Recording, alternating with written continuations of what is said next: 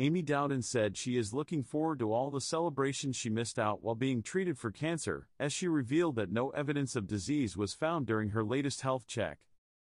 The Welsh Strictly Come Dancing star, 33, was diagnosed with stage 3 breast cancer in May and underwent a mastectomy. Caerphilly-born Dowden said she will not receive the all-clear for 5 years due to her type of cancer, and that during that time she will continue to receive monthly injections and regular checkups. The dancer shared a photo on Instagram where she is standing outside grinning with her arms raised to announce the update.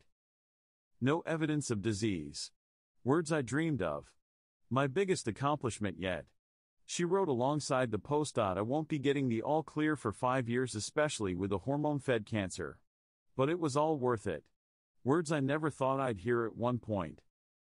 She said she was so grateful for the care she received and thanked her family and friends who supported her unconditionally, as well as her followers.